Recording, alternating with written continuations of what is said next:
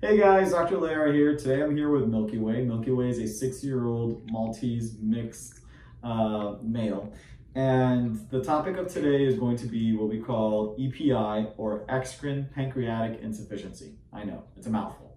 It's going to be talking about what it is, how to diagnose it, how to treat it, and what the prognosis is.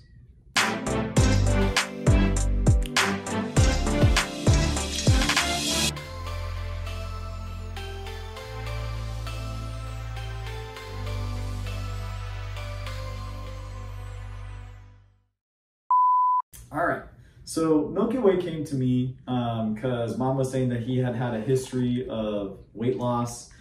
He wasn't really doing well. He was kind of having a picky appetite. He started having some soft stool or diarrhea.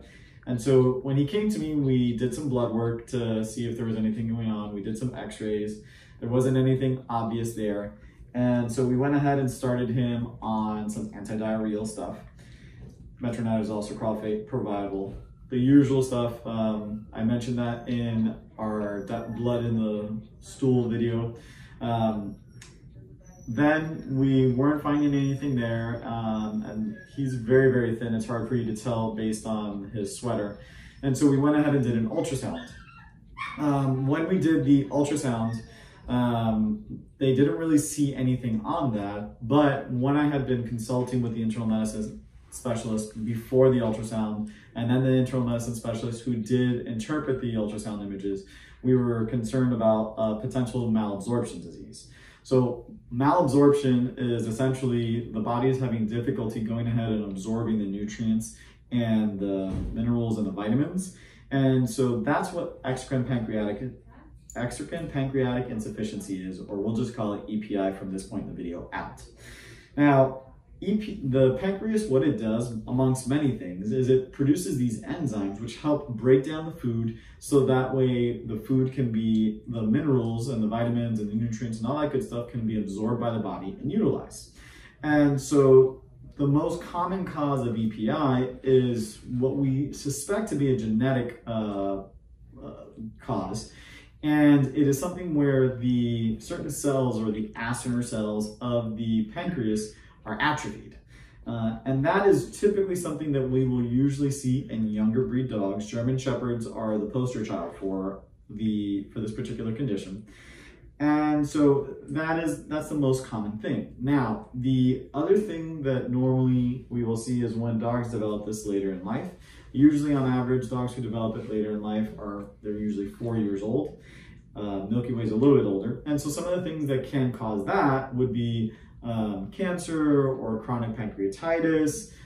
So pancreatitis, if you guys haven't seen our pancreatitis video, pancreatitis is just an inflammation of the pancreas. We don't know what the necessary cause is, but if there's inflammation going on with the pancreas, the cells of the pancreas are being damaged. And so then that can lead to having those cells that produce the digestive enzymes being pretty much wiped out. For patients to have EPI, they need to have about 90% of those functioning cells gone. And that's the same in humans. So the way that we diagnosed it was a special blood test, which we check what's called the TLI, the PLI, the cobalamin, and folate. And those are nutrients that go ahead and are, if they're not being absorbed or if they're having a malabsorption disease like this, they're going to be pretty low. So one of his values was low, and it was diagnostic for him having this particular condition. On top of that, he also had intestinal parasites, so that only made the situation worse. When I went ahead and was doing my exam on the multiple days that he was coming in for the different tests and that kind of stuff, he had some diarrhea. And when he had diarrhea, the diarrhea looked pretty much like undigested food. And even though I had an inkling or an idea that it was, or that EPI was on my differential list, that kind of like almost solidified it for me, because I was like, that looks exactly like it would if it was just going in. And that's one of the other things that you can tell if you have a dog or cat that has EPI. Usually it's going to be the same volume of poop coming out as food going in, and a lot of the times the poop will look the same as it does going in. That wasn't the case with Milky Way. Mom did not mention that, but later on in the disease, it did end up being that way. So now what we're going to be doing is we're going to be starting him on some B12 injections just to kind of support his immune system. We're going to have him on some probiotics to go ahead and help repopulate the flora of the GI tract, because sometimes they can have SIBO, which is imbalance in the GI tract. And then what we are going to do is we're putting him on some digestive enzymes that will go ahead, we put them on the food for about 15 to 20 minutes beforehand, mix it all up, let those enzymes break down the food so that way when he eats it, it actually can be absorbed. If you guys found this video helpful, please give us a thumbs up, subscribe, and if you know somebody who needs to watch it, please share it with them. Thanks for watching, take care, and be safe.